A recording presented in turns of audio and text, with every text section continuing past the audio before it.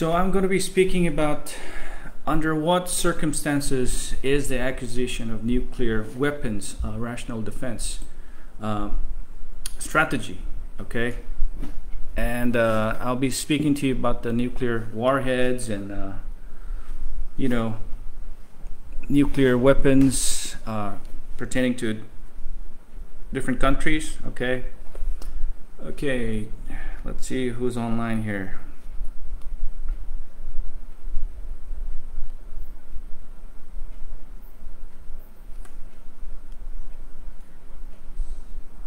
Pertaining to different countries, okay? All right, great. I think I can hear myself here.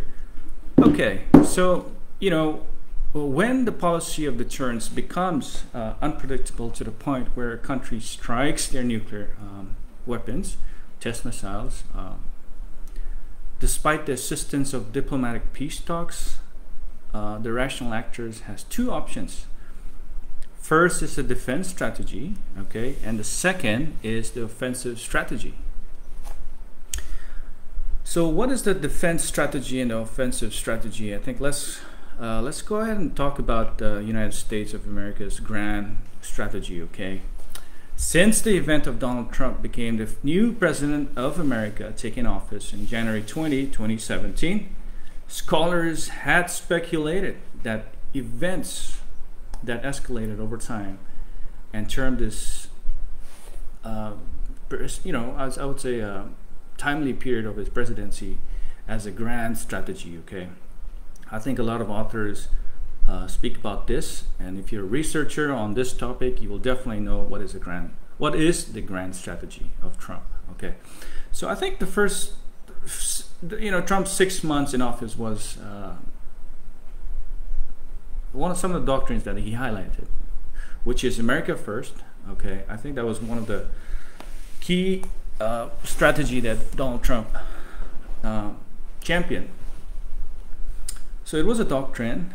There are three key strategic maneuvers that have been deployed very successfully in recent America's international affairs. Okay, the first is the executive order of immigration. Okay, so actually, as myself as an immigrant when I was in America too, and also a lot of folks here in India as well who are immigrants from other countries. I think maybe this might be pertaining to you, or maybe it might be a little relevant to you, okay? And I suppose folks from Ukraine as well who are moving to different countries. So by the way, I want to talk to you about this nuclear deterrence or the nuclear warfare at this particular juncture, is because I think it is very important for us to analyze and sort of understand what happened in the past. And because Russia and Ukraine have been on this vortex of this whole nuclear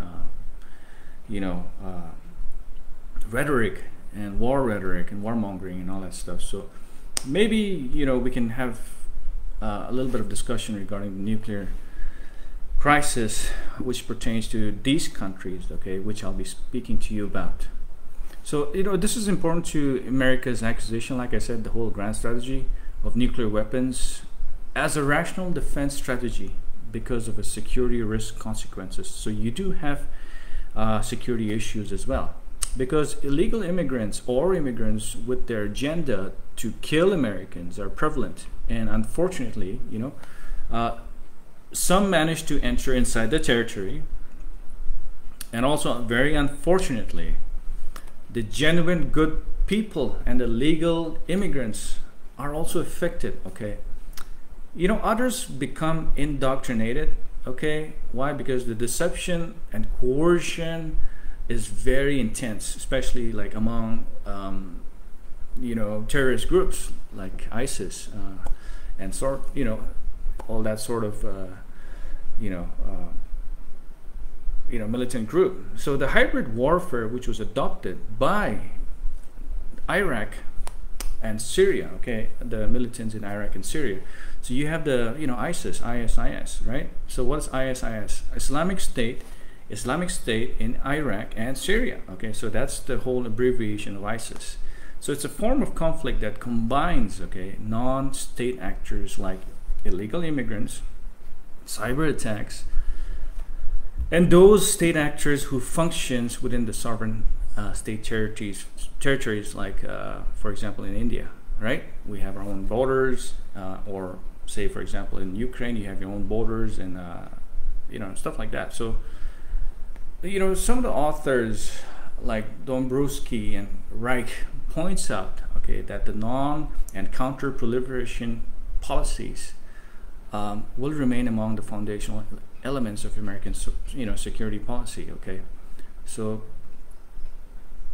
why I wanted to point this out, why there's this huge debate about immigrants, and sort of demeaning the immigrants and telling them like these are the people who are going to destroy your country, and things like that, which is actually happening in many parts of the country, especially in India as well. I think I think we do have security risk. We do have nuclear threats, and this cannot be unaccounted for. Okay, whatever it is. So some of these illegal immigrants. Why I say this, we cannot sort of declassify them, because they are classified, and they are dangerous too sometimes. Because some of these illegal immigrants, okay, and enemies of these certain countries, okay, who hold like a very military power, who hold political power as well, especially in Afghanistan too. I think we have the rise of Taliban. They smuggle nuclear weapons, man. They can smuggle like plutonium like inside any country without any trace. Okay, so I think this is very important to point out, okay, that much of the media also has been reporting, okay, but the intelligence and the groundwork is what we researchers, folks like me, or people who are interested in security or diplomacy or international relations, we kind of delve more into it. So that's why I'm speaking about the hard truths. Okay, so yes, a lot of people have been demeaning or have been demonizing Trump on a very bad light, okay, especially his policy on immigration. And I've spoken to a lot of conservatives, and I've spoken to a lot of people from the right wing, and they actually agree that, okay, I think, yes, there was a lot of things that Trump had championed for, and we love the whole aspect of America first, but I think a lot of folks from the right also tell me that, okay, I think his immigration policy was not too good, okay, but it was sort of proposed also during the Bush and Obama administration, if you actually think about it, and if you're a follower of United States politics.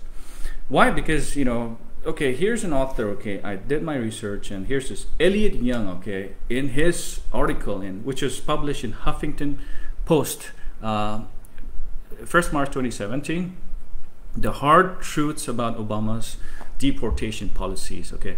So remember how Trump wanted all the Mexicans to be deported and go back, telling them to go back home. Well, it started off back in Obama time, okay. Why I say this, because after doing a little bit of digging and snooping around, it tells a whole different story. Okay, so Trump wasn't the only one. From 2009 to 2015, 56 of all immigrants removed from the country had no criminal convictions. Okay, so this is actually very important. These were, folks who didn't have any criminal records, but they were like chased away. Okay, so the Trump's second strategy in his non-liberal stance on NATO policies, like I said, this whole NATO policy is also very important now with the rise of nuclear weapons and the Russia and Ukraine war. So the Trump's second strategy is his non-liberal stance on NATO, especially NATO politics, which I suppose disappointed many European allies. Which is a given. Okay, usually EU and a lot of folks from Europe are they're kind of liberal in many ways, but not liberal in some aspects as well. But I don't want to get too much into it. The third is his ambition to suppress North Korea. All right, okay, so we're talking about the nuclear developments that took place during a particular time when it was almost like Cold War again between Trump and Kim Jong-un. So,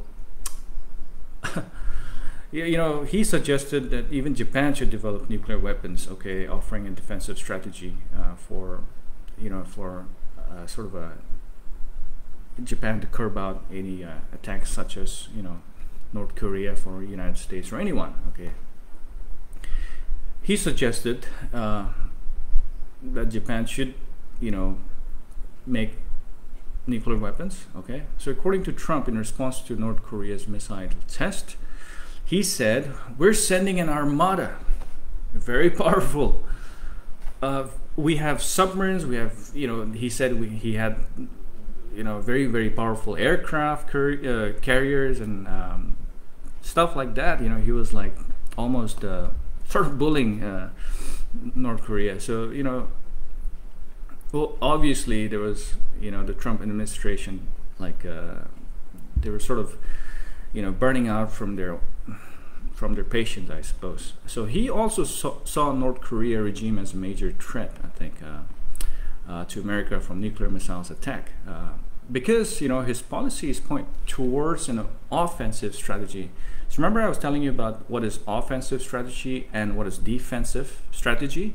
So Donald Trump was using a very offensive strategy, okay, when it came to warfare per se, or when it comes to realism, or rationality. Sorry. Rationality in terms of international theory. Another example of the acquisition of nuclear weapons, okay, as a rational strategy, okay, is the formation of National Nuclear Security Administration, NNSC, okay, sort of like kind of sounds like NASA or NASA. So it's NNSC, okay. So this was actually formed in March 2010, okay. Which was directed by the U.S. government, obviously. The Congress actually created this NNSC. It was like a sort of a political gambit, okay, and they sort of passed the bill, I think, and they semi-autonomous, I think, votes maybe. I'm not sure how the agency sort of came about, but I think politics was also involved in it. But obviously, this whole NNSA was part of the Department of Energy as well, because if you look back in the 1999, there's a particular act. I'm not going to tell you which act is that. You can look it up for yourself. I'll put the comments down below. But there was a certain act that had like sort of policies and issues relating nuclear crisis. Okay, so this is all part of the American security, and this is very important because it's clearly responsible for the security of the public of America, the free country of the world. Okay, so anyways, that was Trump's strategy. So it was a very offensive strategy. Okay, so this was part of the whole nuclear security administration aspects. Now let's move on to the North Korea's myth of sovereignty. Okay, so some scholars, okay, as I was doing my research, describe North Korea, okay, DPRK, as a hermit kingdom. I think folks who study about the North Korea, they will understand what I'm saying. It's called a hermit kingdom. Why? Because hermit is like a, it's like an I don't know if it's an amphibian or it's kind of like a, it's a hermit. Okay, basically it goes inside the hermit's home, and barely comes out. So hermit could be defined as a person who is religious and living in solitude, or very politically minded when it comes to DPRK's Communist Party. But it is DPRK is a country, North Korea is a country that excluded itself from the rest of the world, as we all know. However, if the hermit is attacked or provoked by other countries like the United States, as how Trump was clearly provoking Kim Jong-un, well, the hermit will advance. It's very natural. It's a very human phenomenon. Okay, it's a human reaction for him to for the country to react. Then it becomes a form of a defensive strategy. Okay, or it could be an offensive too, because he wanted to put the bombs in America. So. But it started off as a defensive strategy. Okay, so North Korea's government had been very successful in excluding their population from the globalized world. Basically, they were very successful in just isolating their people, I think. The regime's military and scientists were busy making nuclear weapons despite international pressures from the United Nations, the United States, and other international organizations, maybe other countries too. However, the United States put pressure to suppress a possible attack in North Korea, okay, and its nuclear developments under Trump's grand strategy, okay. So obviously, the North Korean regime was very quick to act because they thought it was a threat. In act of not cowardice, but maybe an act of defense to protect their right to sovereignty within the nation states, or within their territory, sovereign freedom, I suppose. So anyways, this whole idea about the defensive strategy was actually kind of very prevalent among with the case of North Korea, I think. Okay, so, in the case of North Korea's regime, okay, the authorities from the government and the military are engaging in a collective action of mutual defense, like I said. So it's very clear, okay, so, because, they have mustered a lot of power and ways to persuade the country's population into believing that the United States and its allies are a threat to North Korea's survival. If you go to North Korea, there's propaganda everywhere against the United States. They're the evil people. They're an evil country, and maybe their allies too. So watch out, Americans. They're up for grabs, man. Better be careful with that. But anyways, for the North Koreans, their threat is a doom of a nuclear Armageddon. It's not rocket science to understand that. Why?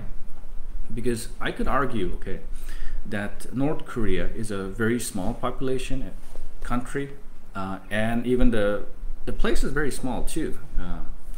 It could easily be wiped out by powerful, propelled, flights or drones of nuclear, bombs or nuclear missiles in a very short period of time. If you think about the rationality of what Kim Jong-un was thinking, it is very arguably undeniable, very hard to detract from their rationality of the threat that was posing from the larger, the big America, right? Where, American land is much powerful, much bigger, and, a couple of nuclear weapons won't do any damage towards America, okay? Therefore, the context of the country's political socialization cannot be judged in its entirety, okay? So to better understand the current situation, okay, which one has to look into the history of North Korea. I think if I may maybe reiterate a little bit about what Smith was saying. Smith is one of the authors about the articles that I was reading. Maybe I'll put the link down below. Smith goes on to say that there's this particular philosophy that North Korea, follows, and it's called JUCHE. I don't know how you pronounce that, but maybe some of my South Koreans can help me out. JUCHE, Juchi, or something like that. Philosophy that has stressed self-reliance and sort of a abhorrence to what is called flunkism, okay, which meant any form of subordination to foreign influences. So they were kind of like very like a hermit kingdom country. Okay, it did not fully reject contact with the foreign communities, but they had their, disapproval of what the world was going about and what the world had to say towards North Korea. So they were on their own, basically. Anyways, so okay. Let's go ahead and talk about China's justification of offensive nuclear capability. I think this is very important, and what China says about the United States nuclear warheads and their policies. Okay, so the rise of the global power and their acquisitions, of nuclear weapons all across the world, especially China's rise, I think, shows a pattern of great security issues for the United States and other powerful countries with nuclear capabilities. Why I say this is because China's a rising country, and it economically they can pretty much buy off a lot of plutonium from any resource country, and missiles too. So the United States, being the dominant power in nuclear arms race, is very attentive. It's very attentive to China's acquisition of nuclear power and nuclear weapons. The rational defense strategy, like I said again, the defensive strategy again, according to actually one of the authors, and I kind of picked up, it was a Chinese, scholar, I think, Zhang, or Zhang. He points out that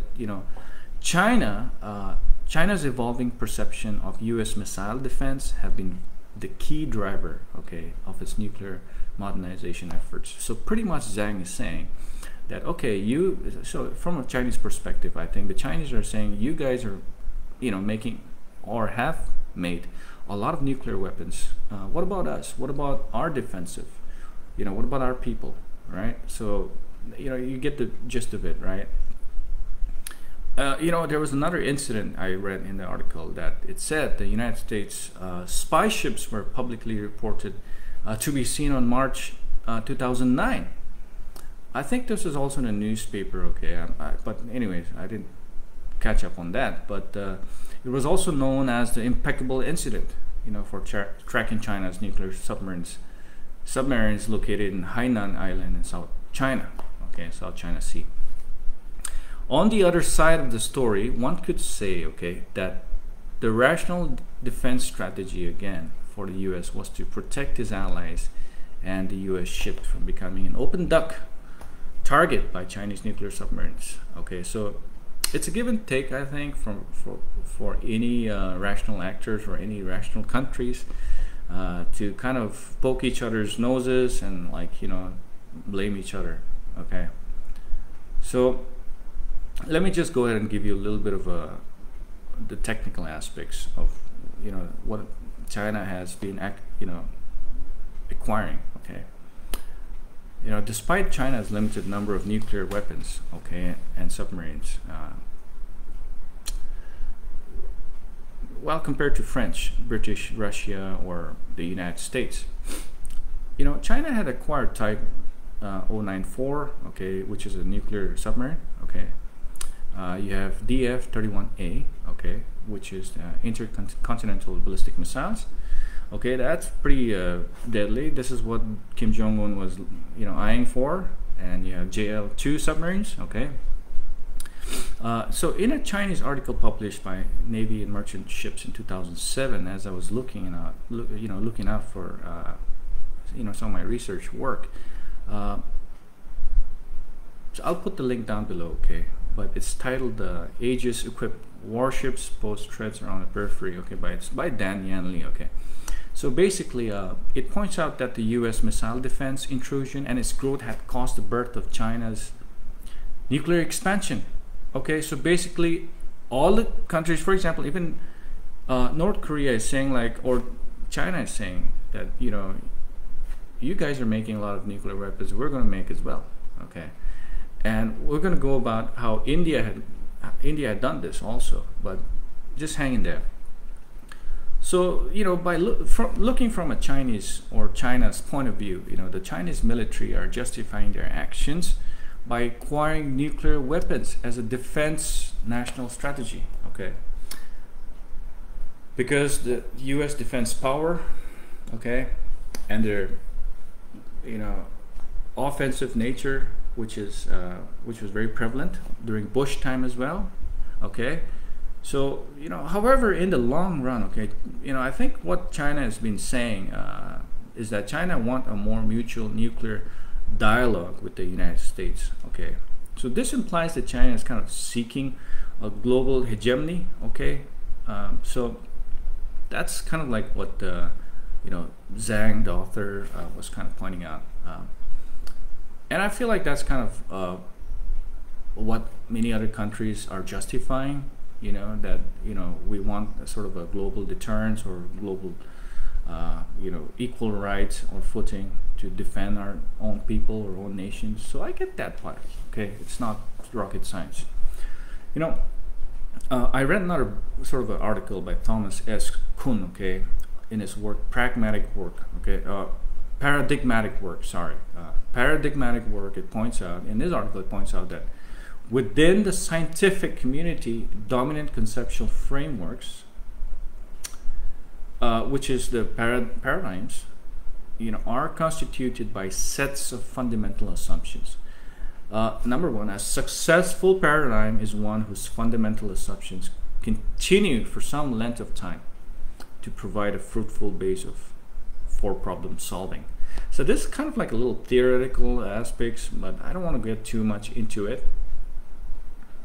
Okay, maybe folks from international relations or political science or who study this kind of field might find it interesting, but I'm just going to ramble on. Okay, so let's go ahead and talk about the Indian defense strategies pertaining to nuclear. Okay, and then we'll sort of close with that.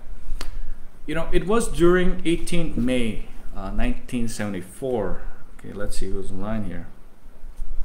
Sorry, Paradigmatic Work. Okay, maybe folks from international relations or political. Okay, so it seems like we have some views here. So India's defense strategy. Okay, it was during 18 May 1974. India had successfully tested her first atomic bomb. Okay, which was in Pokhran, Rajasthan, ordered by Indira Gandhi, who was then the prime minister. Okay, so the code name was called Operation Smiling Buddha. I don't know if you've heard of it, but that was the code name, right, for India's first atomic bomb in Pokhran, Rajasthan. Okay, so despite early initiatives in India joining the Comprehensive Nuclear Test Ban Treaty, CTBT, it had withdrawn gradually because other main nuclear armed countries did not accept India's terms and conditions of the treaty. Okay, actually this didn't go too well with India. Why? Because it was like a threat to India's national security. When other countries are telling India not to make nuclear weapons, maybe India thought it was a little hypocritical. I don't know. Okay, I think that's a pretty fair judgment, I would say. So India also said, like, okay, look, we're also on board with the whole nuclear, defensive, strategy or diplomacy. So the increasing number of nuclear weapons all over the years shows that India is actually taking a rational choice option by pursuing acquisition strategy or sort of a defensive. I don't know would you call it a defensive strategy or offensive strategy? Comment down below. So looking at the security crisis in India, it is directly linked to the recent terrorist attacks and the strategic maneuvers, both politically and militarily, in Pakistan and China. For example, the Mumbai terrorist attacks and China's arms dealing with Pakistan. right? With other and maybe other bordering areas as well. I'm not sure about the bordering areas, but you know, you cannot count that out as well, which poses a threat to India's sovereignty. Okay, so I was reading one of the articles by an Indian author, Thakur. Okay, in his article, India's nuclear arsenal is growing. Okay, so I think I'm going to put the link down below, just so you know. You know, Thakur basically, he pointed out, to sort of sum it up, that India's arsenal is growing. Okay, it is estimated to possess about 90 to 110 warheads. Okay, which consist of missiles and aircrafts and other sorts of bombs. Okay, I think. So yeah, bombs I'm not sure, but definitely missiles and aircrafts. Okay, about 110 warheads. So that was during 2014. I don't know how much it is right now, but these numbers were retrieved. So I kind of looked it up, and it was in the SIPRI. You can Google that, SIPRI. It's a yearbook in 2013, which talks about the international security all over the world. So that's where I found that database. Okay, so India is increasing production of weapons, particularly weapons grade plutonium. Okay, estimates around 540 kg. Okay, that's a lot actually. Positive, negative 180 kgs. Okay, that's a lot. And highly enriched uranium. Okay, HEU, which amounts to about 2.4 kgs. Okay, that is still a lot. Okay, and I think it has increased as well by now. So some of the nuclear weapons India possesses are the INS Chakra. Okay, power, which is an attack submarine. Okay, you have the INS Vikrant aircraft carrier, which carries nuclear missiles. Okay, then you have Agni V intercontinental ballistic missiles. Okay, you have INS Arihant 6,000 ton nuclear powered submarine. Okay, you have Prithvi 2 nuclear missile. Okay, and you have a couple of others. The new stuff. I haven't done a lot of research on the new stuff, but yes, that's still on the process. I believe so. I presume it is. Okay. So I think the whole deal with India acquisitioning nuclear weapons is sort of a defense strategy, and actually even Bill Clinton kind of was okay. Well, I'm going to read an article by, it was a letter by the Prime Minister Vajpayee to President Bill Clinton. Okay, it was published by an important Indian newspaper, which was Hindu. It was published on the 14th of May 1998, which pointed out that China, an overt nuclear weapon state, okay, had committed aggression against India in 1962. And second military, I think it was a military attack in Pakistan. Yeah. So, I think that's why India is trying to acquire like nuclear weapons, because of the attacks that time, and also in Mumbai as well, the bombing in Mumbai, and yeah, I think that's one of the reasons. Okay. So anyways, I think the justification part, we kind of get it. Okay. So since World War I, okay, until the end of Cold War, traditionally, people actually kind of fought about without any any sanctions, because it was a war. Okay. So despite the fact that there's certain laws and certain policies that publicly or legally tells other countries not to build weapons, or sanctions that has been put forth against Russia as well, and North Korea as well. These are, despite the new laws and all the myth of all this, like, okay, we're gonna have. Well, I hope it's a myth regarding the Armageddon of World War III.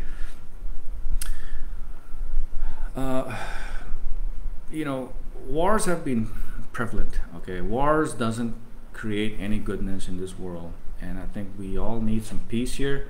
And Europe definitely. Here's my thing.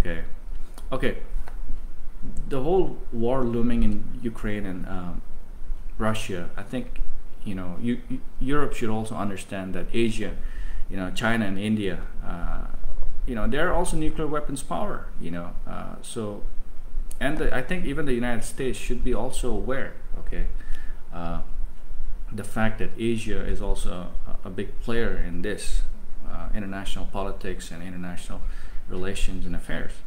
So I think Ukraine and Russia and Europe and United States or the West should also listen to what the Asian states or the Asian countries have to say. Okay, you can't just discredit and just fight your own wars and create another Vietnam 2.0 or whatever it is. It's not good, man. Yeah. So despite the new international laws and the myth of all this warmongering and which is still persisting today, and other emerging political entities such as, like I said, going back to the immigrants again, it's the militants, it's the rogue warriors, it's the crazy crazy people like ISIS and all this Taliban and all that stuff, which kind of directs us